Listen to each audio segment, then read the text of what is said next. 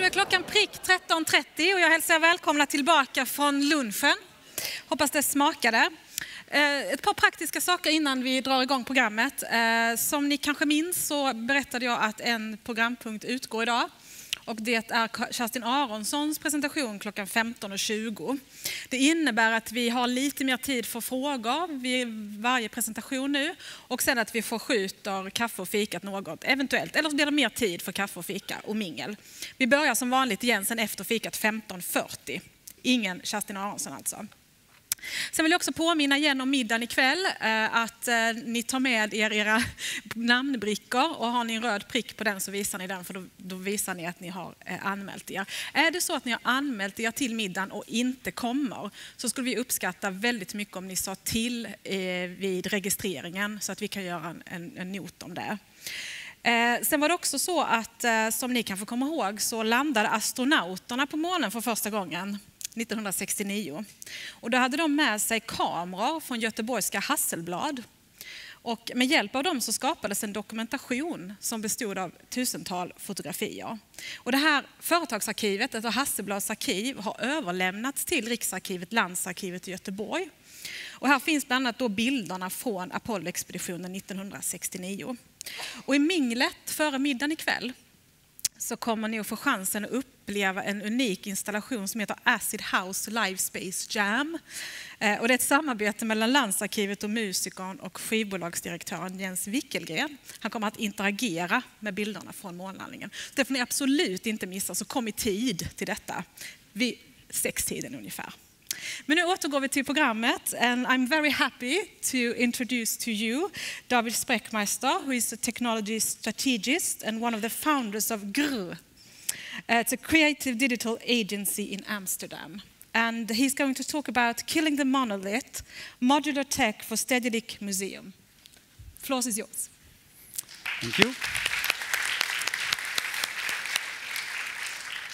Hello, everybody. I'm David. As you said, technology strategist and one of the founders of Grrr, creative digital agency in Amsterdam. And yeah, I've been to Sweden many times. This is my first time in Gothenburg. It's lovely to be here. Great conference you have. And I'd like to tell you a bit more about Grrr to start off with. Like maybe first the pronunciation, because people do ask me that. Like, kind of depends on my mood. You know, sometimes you need to challenge the status quo and it's more like Grrr. But today is a lovely day, so let's do Grrr instead.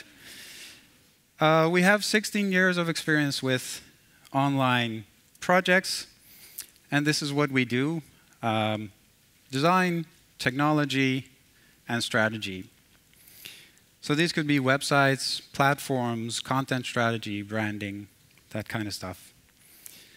We think the best results come from when you treat these three pillars equally. So that's why we have 25 designers, developers, and in-house specialists to make that work.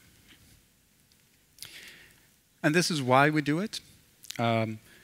We work for what we call meaningful matters. For instance, culture, like the Stedelijk Museum or Rijksmuseum, which are two of the most prominent museums in the Netherlands. Also the Royal Concert Hall, which is maybe a little bit comparable to this place, but then in Amsterdam. But also the Ocean Cleanup, which is a great initiative that's trying to invent new ways to fish plastic out of the oceans. Doctors Without Borders, and a lot of education-related projects for the city of Amsterdam. And this is just a few. We also do a lot of other environmental, governmental, humanitarian projects for clients. So my talk today is about the importance of being free from technological monoliths, and how you can accomplish this as an organization or an institute. So to look at the definition of what a monolith is, it's broadly speaking a large, indivisible, and very powerful entity, but it's also often associated with being slow or unwilling to change. Now, specifically, I'm talking about monolithic architecture in online projects. So this could be your website, maybe a platform, web application, something like that.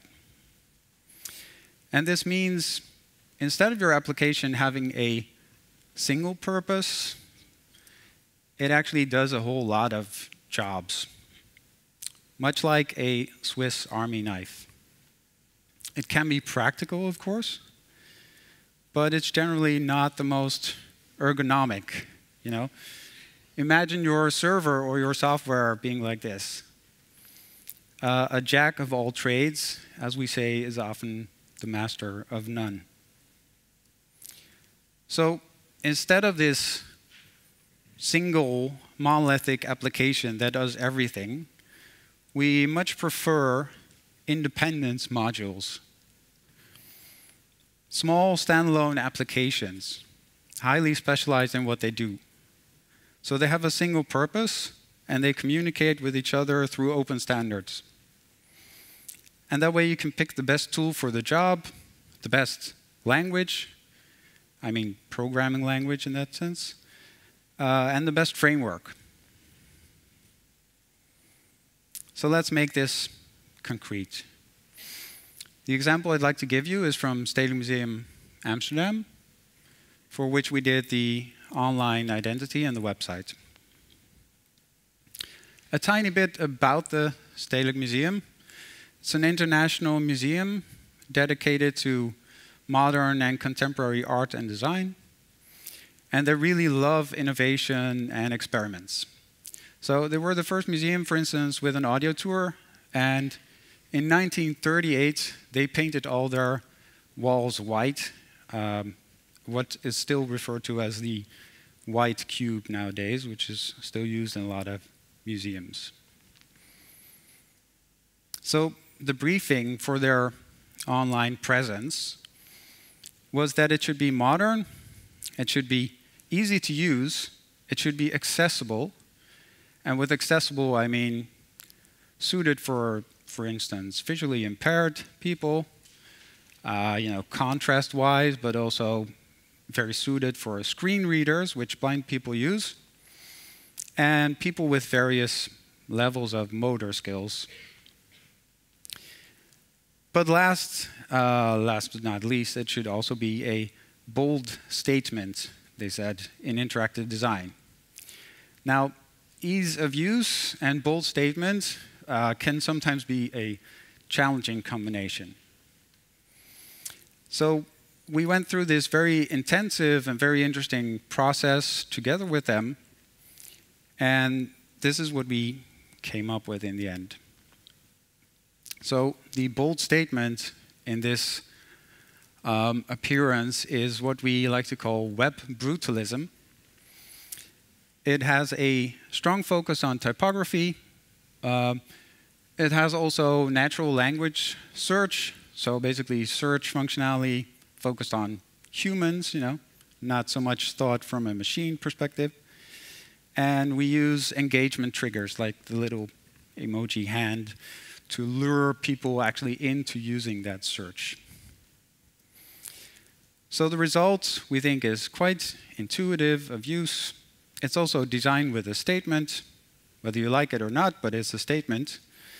And it's also accessible and, in that sense, inclusive, because we focus on accessibility standards. We didn't want to do any concessions for performance or accessibility. And a little spoiler alert is that it ended well because we won 3 European Design Awards for this project. Now, this is not just for visual design, it's for interactive design. So as the technology strategist, I'd like to show you how we made these 3 pillars work together to accomplish this. And the main key is to design for a modular architecture. So by separating functionality into independent modules, you avoid having to make concessions. So a traditional monolithic architecture, schematically simplified a bit, would look like this, like one framework, one programming language, and made by one vendor, the company that you work with.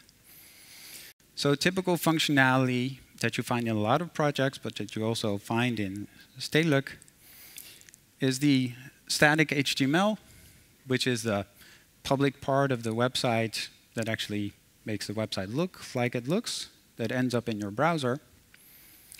The renderer, which is dynamically generating this HTML, because the content changes and then the HTML in effect changes. A CMS of sorts, because you want to insert and update your content. And a login component so that your users can authenticate and authorize. And the aforementioned search, to search through the pages on your site or the collection. So what if we replace these components with separate modules adhering to open standards? To start off with the HTML renderer, we could replace it with a static site generator, which is a process that runs outside of the monolith, outside of that one framework. And it only needs to generate new HTML when the content changes. We could do the same thing with the CMS. We could replace it with a standalone, independent content as a service, as it's called. So this is a headless CMS, which means that it has an API that machines from different processes can read, and it's decoupled from the site layout. So, traditionally, the CMS is often coupled to what the site looks like. We could do the same thing with the login. We could replace it with a standalone OAuth service, and OAuth is an open standard for authorization and authentication. And the search, in this case, for Stedelijk, we replace it with Elasticsearch, which is a very modern open source product that allows rich search functionality, like faceted search and fuzzy search, And now, in this setup, they no longer have to be on the same server in the same framework. The result is a very flexible and durable architecture with modules that communicate through open standards. And why do I keep hammering on that? Well, I think it's important because it starts out with a very common misconception. Like both inside and outside the world of technology, there is this notion concerning digital architecture that, let's design the thing first and then build it. So this kind of implies that you know upfront what the end result is going to look like exactly. And then the project is finished and they lived happily ever after or something. I think a lot of you know that this in reality is not really feasible. That's why, a lot of project management techniques like Agile and Scrum appeared. Maybe you heard of that. So what I propose is to drop this construction metaphor for the development of digital projects. Instead, I think development is much more like gardening. So if you start out small, and if you give it some room to grow, and if you also give it some love and attention after the first version has gone live, very important, then the results are going to be better. Because we can't really know upfront what will happen, except that technology around us will change, and probably a lot of other factors as well. And that's why it's important to choose an architecture that allows you to change course and to innovate, of course, because otherwise we're going to get caught up with reality. So this is also a condition for flexible partnerships. And what do I mean with partnerships? It can be, in relation to your vendor or to your developers, and maybe even the choice for a certain tool or a service that's essential to your company or to your organization. So what if we don't do that? I'd like to show you some scenarios and see if you recognize any of these maybe. So a vendor might say, oh, your whole web platform is outdated. We need to throw it out, we need to trash it, and then design and develop the whole thing anew. I'd say a flexible architecture could have prevented that, because you can replace parts instead. Or, sometimes you like to renew some elements, but stuff is all tangled up, and you change a little bit here, and then the rest breaks down over there. It's mostly also a sign of not so flexible or modular architecture. Or maybe, you found a new specialist, or a cool new tool, or this like innovative AI-driven service, or what have you. But your existing vendor is a little too greedy. Maybe your business is more important to them than if they're the right solution for the job. Maybe your technology is getting old because of past choices or monopolies. And what about the ownership of code or data? Specific technical frameworks are tied to specific vendors. And often proprietary technology is used instead of open standards and open source. And then, unfortunately, the monolith turns into a monopoly. Technology lock-in often leads to vendor lock-in. So instead, I'd like to aim for voluntary, long-lasting partnerships instead of a form of Stockholm syndrome. I know I'm in Gothenburg, but So we need architecture with flexibility in mind to enable future-proof cooperation. And in the long run, I think that flexible partnerships are better for all parties involved. So another modular architecture example from Stedelijk is about the art collection. This is a proprietary commercial art collection service they have running. It's like a commercial product. It's 120,000 artworks kept up to date, and is running on a machine in the museum. Now this product, I'm not going to name any names, but it's quite a famous product to manage art collections. This also allows you to create a site, or have your visitors search the database, or display artworks online. And you might say, well, that's nice. We already have it running. We're paying for it. So let's just build the site with it. Sounds easy. But maybe, I'd like you to ask yourself, could this single system by a single vendor, wasn't me, serve the site fast enough? Remember, it's running on-premise in the museum on a machine that I never saw, but it's not in a data center. Could it deliver a bold design statement, that they were asking for? Because we need really highly specialized templating systems to realize that kind of stuff. Could it be user-friendly? I'm not so sure that the company behind a system that's maintaining art collections is also very user-friendly when it comes to a website. And could it deliver the best accessibility standards? It's doubtful, I think. It's more likely, maybe, that you might end up like this. With, a monolithic system, no open standards, left to the vendor's agenda, and there goes your autonomy. So remember this traditional monolith with the components that we discussed earlier. Here's their existing collection service, the product that I was just talking about. Now, we could have built this embedded collection functionality inside a traditional monolith. But instead, we developed a standalone microservice to synchronize the collection between the collection database system and the site.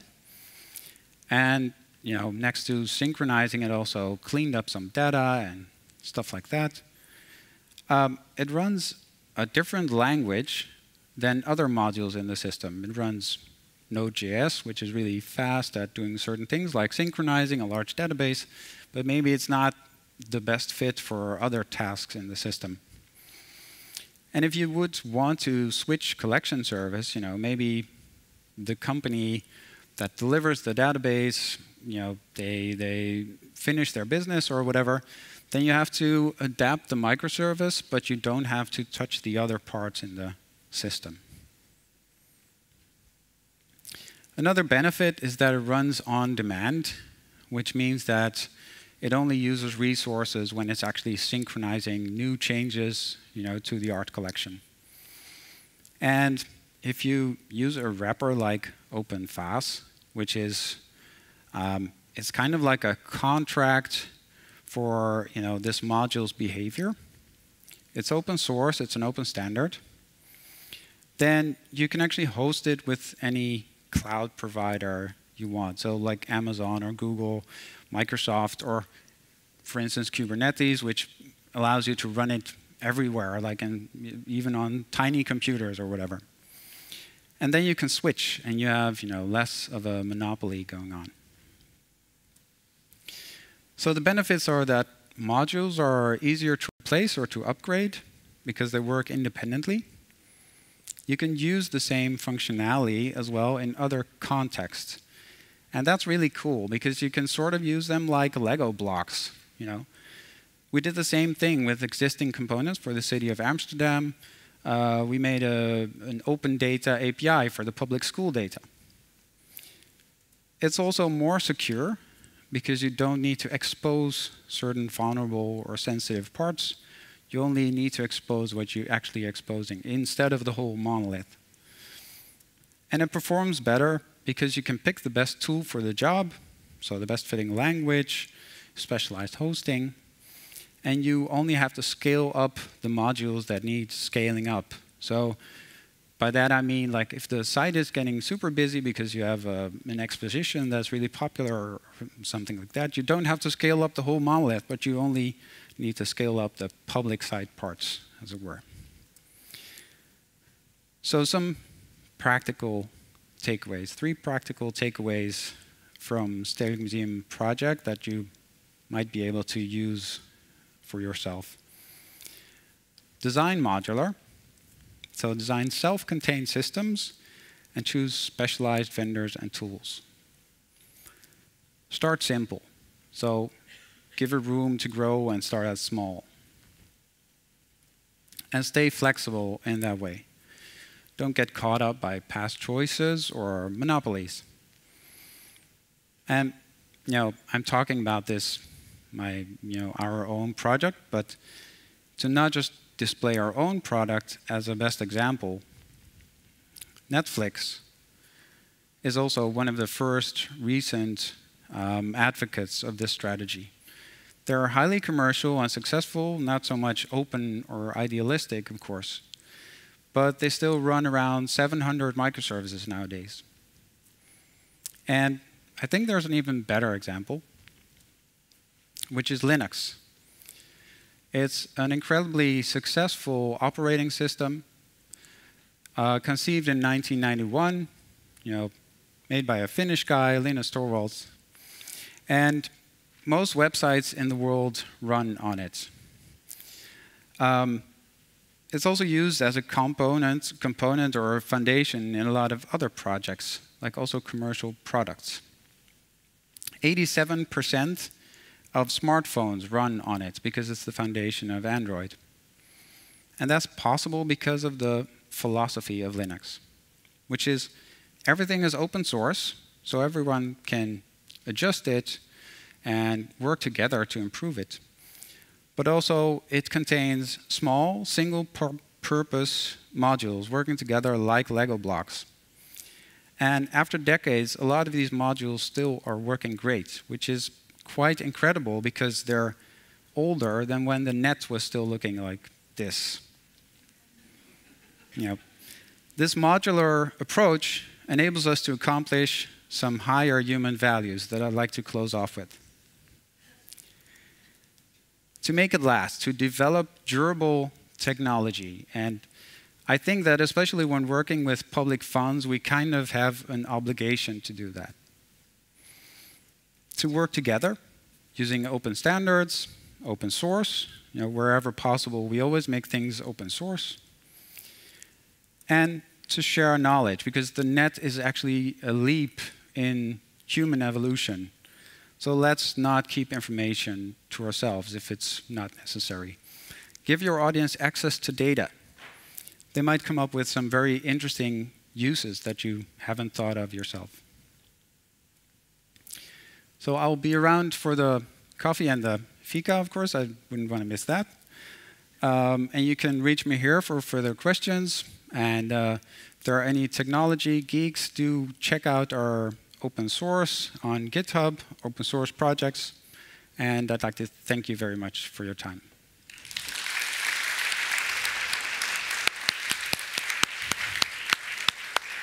Thank you so much, David. Do we have any questions, David?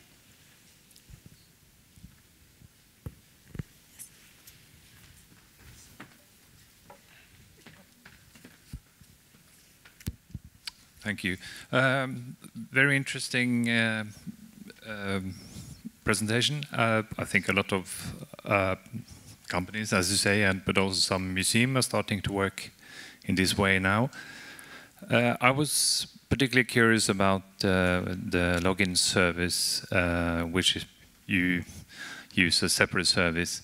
Firstly, what different services do the public do you use the login service for? And do you host your own authentication server, or is it a software as a service? Yeah, thanks for that. It kind of depends on the project. So, for instance, there are some really great open source products, like Hydra is one written in Go. You can host it yourself, but it's also hosted. And there are some commercial products as well, like Auth0, that have a free tier, actually. So I think it's up to 2,000 or 5,000 logins per period. You can actually use it for free. So only the really big consumers are paying for it. And there are quite a lot of vendors that deploy their own technology like that. So you can do both. In this case, we did it ourselves with the open source system. Yeah. And yeah, and we use it. Yeah, sorry. The other part of your question, it can be used for your end users, so your visitors, but also if you're using a CMS or like the content as a service, you also need your administrators to log in. So that's also, we also see that as kind of an end user of another level. Right. I know the Rijksmuseum in Amsterdam, they have this login service for the collection online at the Rijksstudio. But that's hundreds of thousands of users eventually, not necessarily active users, but so with hosted software as a service, that will be impossible with the kind of pricing that you have with Auth0, for instance. So we need something different. Yeah, there's like at a certain point there's a tipping point. If it's used a lot, then it really pays off to host it yourself, to deploy it yourself. Thank you. Thanks. Do you have time for another question? perhaps more of a comment. I really liked your metaphor of thinking of technology as organic in a way and responsive to its environment, and also looking at the aesthetics of the interface for the museum. And to me, it's very avant-garde.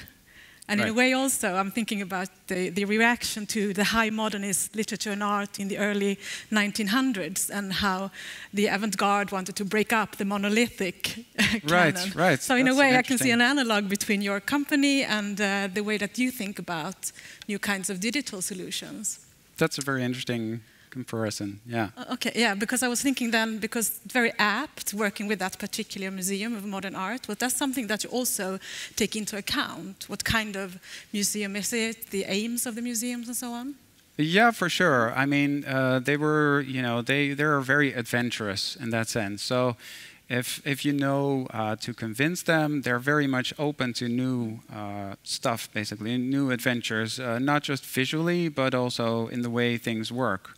And they're a very nice client to work with in that sense. Mm-hmm. Thank you. Okay. Yeah, good. Okay, thank you so much, David. Thanks. Thanks. Tack så mycket. There's a cut.